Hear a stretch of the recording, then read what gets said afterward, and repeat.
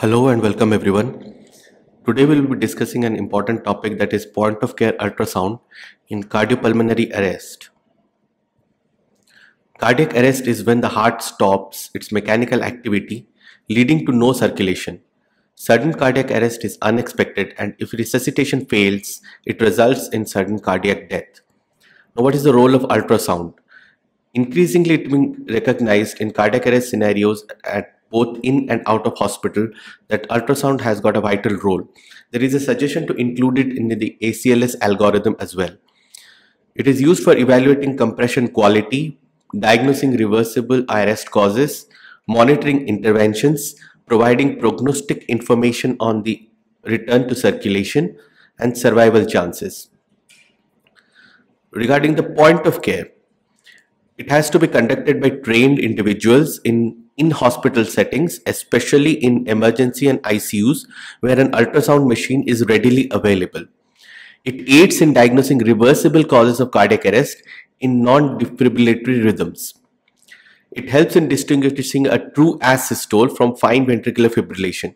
The current CPR guidelines suggest using it when a reversible cause is suspected. The problems in implementation is that it ideally needs to be performed in a 10-second period to minimize interpretation during the resuscitation, which requires expertise to accurately get the image and to interpret it, especially during the compression periods. It is important in monitoring response to interventions and guiding procedures like tension pneumothorax decompression and pericardiocentesis. Now, what is the role of ultrasound in cardiac arrest? The utility of ultrasound in cardiac arrest has been known since a long time. It is vital for diagnosing the various conditions for safety, accuracy, accessibility, and portability. It is a very ideal tool which can be used at the bedside. It allows the clinician timely diagnosis for point of care. In cardiac arrest, what is the protocol? It has to be done by experts. Cardiac ultrasound during arrest should be conducted by the most experienced person to ensure the accurate interpretation without disrupting the resuscitation process. Studies have shown that using ultrasound during cardiac arrest can delay the resumption of compression and increase resuscitation interruptions. Now, training medical specialists in efficient ultrasound using under stress is crucial to address this issue. So the ultrasound needs to be done by an expert who is very good in getting the images in a very short time, because you have just 10 seconds. Now, what are the technical aspects? Different probes are used for specific evaluation. A linear probe for lung assessment, a sectorial low frequency transducer for cardiac evaluation, and a convex for abdominal evaluation. So the ultrasound needs to be performed transthoracically or transesophageally. Transthoracic is useful in assessing the reversible causes, while transesophageal, though gives a clearer picture, allows for better compression and quality assessment. However, to put a transesophageal echo during a cardiac arrest becomes a very challenging thing, so it is not something which is practical to be done. And there is also a need of research to see how these interventions are actually changing our outcomes. So the more studies are needed to see how effective and useful it is in managing cardiac arrests. So what is the objective? The main objectives are visualizing the cardiac activity. You can observe the myocardial movement, excluding the blood flow and valve movement alone. It differentiates between an asystole and a fine ventricular fibrillation. Studies indicate that 10 to 35% of the patients diagnosed with a systole via ECG show some cardiac contraction in ultrasound. Now, presence of cardiac activity on the initial ultrasound suggests a high likelihood of ROSC and influence the decision of continuing the CPR efforts.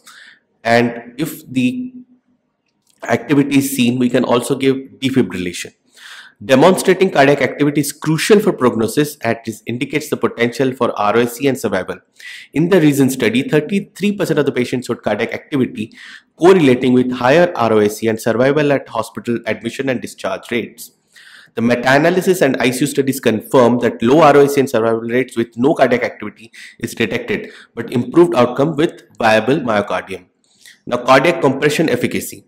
It evaluates the efficacy of the CPR that is being given by observing the real-time compression and relaxation of the cardiac chambers.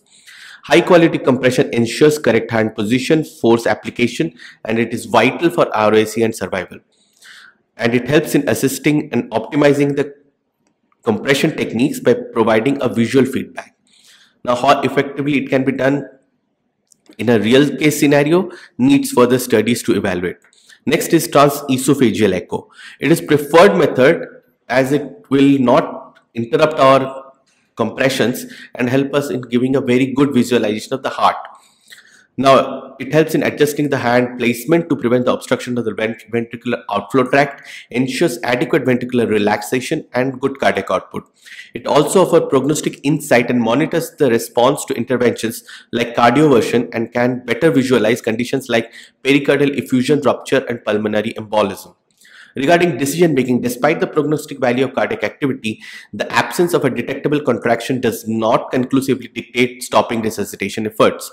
Factors such as witness arrest, early CPR, slow downtime, or reversible causes can still result in successful resuscitation in some cases. Now, what is the practical approach to using POCUS in cardiac arrest? Preparation. Adjust the gain and depth setting in the ultrasound machine. Select appropriate transducer based on the assessment needs for the particular patient.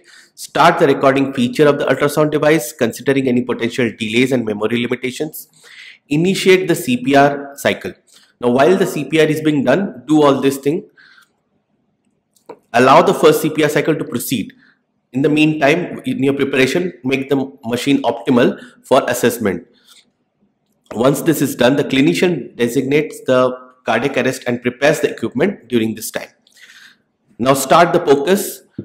Once a non-defibrillatory rhythm is identified, initiate the POCUS. Begin with subxiphoid view to minimize interference with the ongoing compressions. Record image for 10 seconds in accordance with the International Resuscitation Guidelines. Now, image evaluation. Next step is once the CPR is continuing, the expert is analyzing the images of the live ultrasound. He reviews the images and tries to make a reversible cause which can help in diagnosing. Communicate the findings to the CPR team for a joint decision making.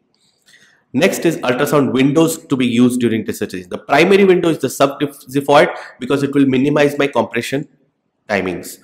The secondary is the apical 4-chamber view, and during the pulse check, other windows such as pulmonary window for pleural guide, parasternal short and long axis for additional assessment can be utilized within the 10-second limit.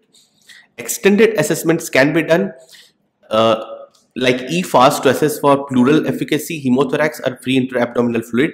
These assessments do not need to be synchronized with the CPR and can provide crucial diagnostic information. Our main objective is to identify reversible causes of cardiac arrest. It should be integrated into the cardiac arrest management checklist, considering that 5H, 5Ts are being evaluated. Now, this is a cycle which can be used. First, you start with the subxiphoid view. Then in the second break, you can go to the apical view. Finally, you can do the parasternal views and the pleural views. And lastly, if the patient still hasn't recovered, you can do your abdominal assessment as well. Now, diagnosis of reversible causes of cardiac arrest. The impact on early diagnosis. Identifying the reversible cause can significantly influence survival rates by enabling prompt, targeted interventions. Now, echocardiographic protocols are there which can be used, like the FATE protocol. It was developed by Jensen et al. It assesses the subxiphoid, apical, parasternal and pleural windows, aiming for a comprehensive assessment. The rapid cardiac ultrasound, it is a simplified approach focusing solely on the subxiphoid window for basic assessment, suitable for clinicians with basic echo training. The next is the fear or feel protocol. It expands the evaluation to subcostal, parasternal, apical window, showing improved outcomes. The next is the cause protocol. It incorporates all the important cardiac views along with pulmonary assessment, and it is being widely adopted in clinical practice. Next is the PEA protocol by TESTA. It integrates ultrasound into the ACLS algorithm, including epigastric, pulmonary and abdominal evaluation during the CPR. Next is SESAME protocol. It proposes a sequential approach starting with lung scans to identify pneumothorax, embolism, and glide fluid therapy. It also involves checking the DVT and massive abdominal bleeding, concluding with cardiac evaluation. Core protocol, it is a consensus of an expert panel which does the routine cardiac views, and the key views being the subxiphoid apical 4-chamber, or if needed, parasternal long axis. Additional POCUS application beyond the cardiac evaluation is for confirming the ET tube placement, detecting DVT, and identifying sources of blood loss. Now, there is no clear consensus on how to use these protocols, and it can be made as per your own practice and your own patient group. Now, the most important thing that we can detect is the cardiac tamponade, which is a reversible cause of cardiac arrest. In this, it's a life-threatening condition where some fluid is accumulating in the pericardial space due to traumatic or non-traumatic causes. Even small acute effusions can cause tamponade, whereas pericardium can accumulate large volumes if it is a chronic condition. Now, in the echo findings, the key signs is pericardial effusion is visible in the subxiphoid, apical, and parasternal views. Effusion appears anechoic or echogenic depending on the cause, with traumatic effusion being more hyperechoic. Effusion classification can be done. Minor is less than 1 centimeter, moderate is less than 1 centimeter deep, which is circumferential around the heart, and large is more than 1 centimeter and circumferential around the heart. But if there is tamponade, it is expected to be large and circumferential. Now, the differentiating the effusions, the pericardial effusion are located in front of the descending aorta and above the posterior pericardial reflection, whereas pleural effusions are behind and below this reflection. Distinguishing between pericardial fat pad and effusion is crucial, with the fat pad appearing hyperechoic and located more anteriorly. Now, diagnosis of tamponade, the presence of pericardial effusion does not confirm a tamponade. Specific signs such as right atrial systolic collapse, right ventricular diastolic collapse can indicate but may not be visible in a cardiac arrest patient. Hyperdynamic atrial contraction and exaggerated chamber movements may precede a cardiac arrest. IVC evaluation should be done. A plethoric IVC with increased arterial pressure supports the diagnosis of tamponade with high sensitivity and specificity. In advanced finding, transvalvular flow velocity on Doppler can further confirm tamponade but require more expertise and are less applicable during CPR. Management, in case of cardiac arrest with signs of tamponade, urgent ultrasound guided pericardiocentesis is life-saving. So these are the major views. The subcostal is the view in which you should get the tamponade and should also drain it. Apart from that, you can also do your apical 4-chamber if there is some doubt, or the subcostal IVC views to see for plethoric IVC. Next reversible cause is pulmonary thromboembolism. Now, the direct sign is visualization of the thrombus itself within the pulmonary artery, although this is often challenging to achieve due to the limitation of the thoracic echo in visualizing these vessels. Though you can look for indirect signs like RV strain, that is acute dilatation of the right ventricle compared to the left ventricle, in a key indirect sign. In normal state, the ratio is 0.6:1, and the ratio is 1:1 or greater, suggesting significant RV dilatation, indicating pulmonary embolism. The appearance of D-shaped RV in parasternal short axis due to septal flattening is another indicator of RV overload. The septal abnormality in patients nearing cardiac arrest, the deviation of the septum towards the LV, paradoxical systolic septal movement, and septal flattening in diastole can be observed. The McConnell sign, that is characterized by akinesia of the right ventricular free wall but normal motion of the apex, while suggestive of pulmonary, is not exclusive of this condition. Differentiating acute and chronic RV overload. Chronic overload is seen in conditions like pulmonary arterial hypertension, typically leads to RV wall hypertrophy, that is more than 0.5 millimeters. In acute, the RV wall remains thin due to sudden increase in the pressure without sufficient time for any hypertrophic adaptation. Additional features that you can find are prominent trabeculated RV and distinct papillary muscles may also be noted in the context of the pulmonary embolism. In this case, you can look in for DVT to corroborate your findings. So these are the major views. Again, subxiphoid is usually sufficient, though for confirmation you can look for the apical 4-chamber. Next is tension pneumothorax. This is again a very important thing. Tension pneumothorax is a critical reversible cause which can be seen in traumatic, even atraumatic cases. The diagnostic challenges are physical examination finding can be clear in some settings. Diagnosing tensor pneumothorax in mechanically ventilated can be very challenging. The ultrasound findings are, you will find absence of pleural slide, that is the barcode or stratosphere sign will be seen, and the absence of B signs. Now the lung point is very rarely visible but indicates the exact point where the air is being seen and the lung slide is being seen. The sensitivity and specificity of these things are very high, and with these findings you can go for a pleural tapping. The common pitfalls are the physiological mediastinal point sign, which may resemble the lung point but is characterized by the absence of lung sliding with underlying cardiac movement, can lead to diagnostic confusion. The management, as we have seen, is acute decompression of the pneumothorax, enhancing the safety and efficacy of the procedure. Hemothorax in trauma can also be a cause, and it can lead to hypovolemic shock and cardiac arrest. So this can also be seen in the pulmonary examination. Volume estimation of the exact hemothorax can be done by various formulas, and though it is not something which is to be done during the cardiac arrest. So this is a typical lung ultrasound finding of pneumothorax. Here you can see the barcode or stratosphere sign. The next important cause is hypovolemia. Shock, especially hemorrhagic hypovolemic shock in trauma patient, can lead to quick cardiac circulatory collapse. Other shock types like cardiogenic, distributed and obstructive should also be considered. Echocardiographic signs, hypovolemia is indicated in ultrasound signs such as accelerated heart movements, hyperdynamic pattern, ventricular obliteration, reduced ventricular size, and KISS sign showing ventricular and papillary muscle touching due to low volume. IVC assessment will show a empty tank sign by the IVC diameter is very low and it is collapsing. Russ protocol helps in examining the pump, tank and pipes, and also find exactly the type of shock. Advanced methods like the Rush protocol lack the precise definition for each limitations, and integration in a multi-organ ultrasound approach can enhance the diagnostic in non-traumatic symptomatic hypotensions. Ultrasound in pre and post-arrest cases, it is useful because shock signs after cardiac arrest will always be there. For making etiological diagnosis post-arrest can be done to find if hypovolemia is a cause of cardiac arrest.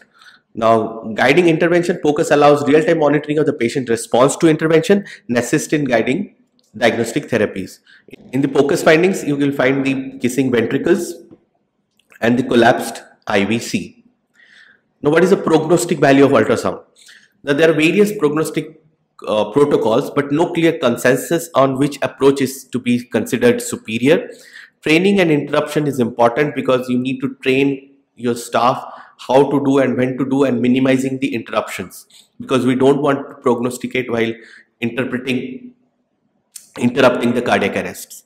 Now, CASA protocol study, a study involving cardiac arrest sonological assessment, showed that trained residents could reduce CPR interruption time, suggesting that proper training and use of POCUS can be optimized. Research also indicates that POCUS can lead to longer resuscitation efforts, higher intervention rates, and presence of cardiac activity on POCUS is associated with improved outcome, including ROIC and survival times. Now, there have been many meta-analyses that conclude that POCUS during cardiac arrest is effective in identifying reversible causes, predicting short-term outcomes, and absence of spontaneous cardiac movement on echo correlates with lower chance of survival, influencing decision on resuscitation efforts. Ventilation and ultrasound findings. The effect of mechanical ventilation or ultrasound during CPR are not fully understood yet, highlighting a need for further research and optimal ventilation strategy in cardiac arrest scenario remain to be seen. Now, while not directly linked to improved mortality, echo is valuable for diagnosing and prognostic purposes in cardiac arrest. The detection of cardiac activity is a good prognostic marker, emphasizing the technique's utility in assessing cardiac arrest patient.